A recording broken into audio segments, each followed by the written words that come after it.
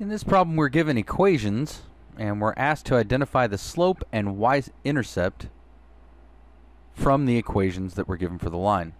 So the key is we first need slope-intercept form, which is y equals mx plus b, where m equals slope and b equals the y-intercept.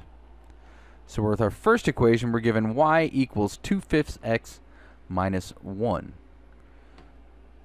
Well, that's already in slope-intercept form. Y equals mx plus b. M in this case is our slope, which equals 2/5. B in this case, we could rewrite this as 2/5 x plus -1.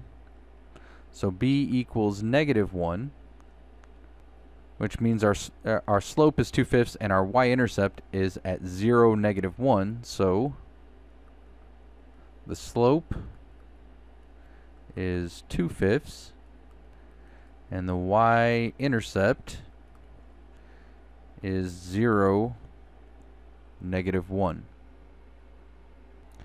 Now we'll look at our second equation. This, unfortunately, is not in slope-intercept form. So the first thing we need to do is solve for y.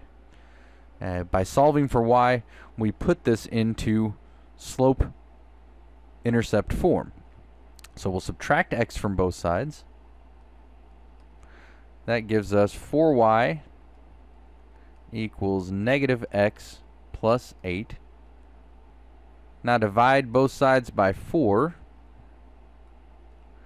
That gives us y equals -1/4 x plus 2.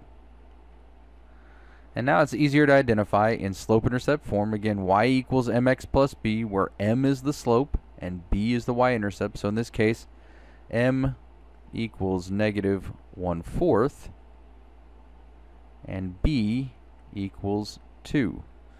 This means the slope is -1/4 and the y-intercept is 0, 2. And if you haven't noticed from this, anytime we have b, the y-intercept is going to end up being 0, b. 0 for the x-coordinate means it's on the y-axis, and then we're going up or down b units, depending on whether b is positive or negative. So for y equals 2/5 x minus 1, the slope is 2/5, and the y-intercept is 0, -1. And for x plus 4y equals 8, we determine that that is equivalent to y equals -1/4 x plus 2 in slope-intercept form.